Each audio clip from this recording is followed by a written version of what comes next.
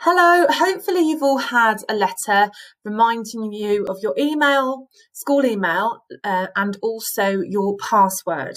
And there was an awful lot of information in the letter. It's also on the website, but I'm also aware there's also a lot of information just generally at the moment.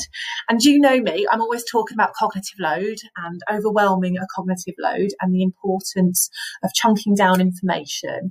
And sometimes we need that information delivered in a particular way in order for our working memories to digest it, and so then it's in our long-term memories. So this video hopefully will make it a little bit clearer.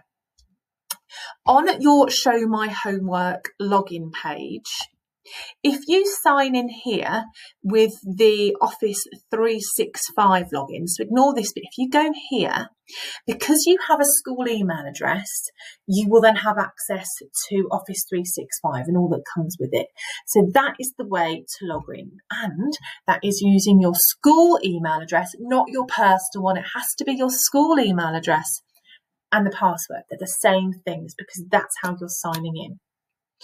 Now, in terms of your school email address, you should be using it as a matter of course. It's an important way to communicate. It's an appropriate address. It's a formal and safe address. So you would sign in and then it will ask you for more information to keep your account safe. Now, what that does here, when you get to this screen, it's going to ask you to set up some security questions. And shall I tell you why that's so important?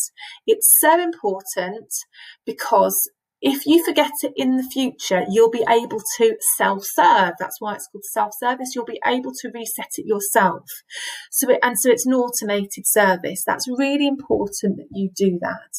And so hopefully that's made things a little bit clearer in terms of Satchel One. So Show My Homework, Satchel One is the same thing.